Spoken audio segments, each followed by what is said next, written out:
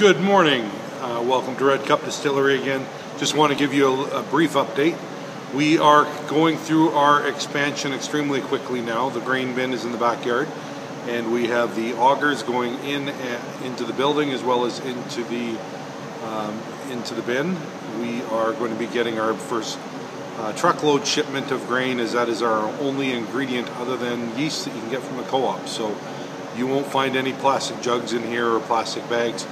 That is probably the biggest thing that I've learned from Arlene Dickinson down at Dragon's Den the last few months, is stay true to who you are, stay true to your recipe, your ingredients, quality, and we have learned so much from Arlene at District Ventures. We are planning for the next expansion already, which is quite a big surprise. So spending a Sunday morning by myself with a still is going to become rarer and rarer as time goes on. We do have some great employees, and Vegreville's been brilliant, except for some older people who aren't happy with the bin.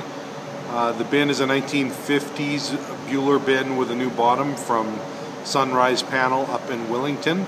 The still is being completed by the same old guys who built our last one, and actually they're training up a young man to do it as well as they all retire. So the 1,000-gallon still should be here, I'm hoping, in the next 2 to 3 weeks, and Rob over at Tower Plumbing is going to be putting in my heater, and we should be in the liquor stores sooner than later. So the banks have been great, ATB's been great. We have some other meetings as well with the expansion, and Arlene, I can't say enough thank yous.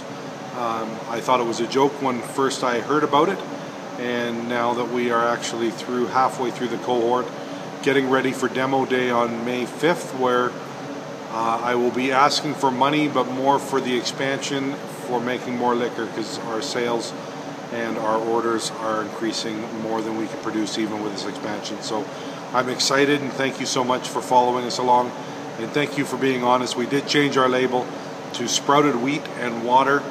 We left out the Fleischmann's yeast because we actually do separate that out, but Fleischmann's is being great as well. We have some stuff that we are working with them on, but we are going to stay true to the 100-year-old recipe and not get caught in neutral grain spirits, synthetic Amalayse, or adding juice to the liquor and charging you $50 a bottle.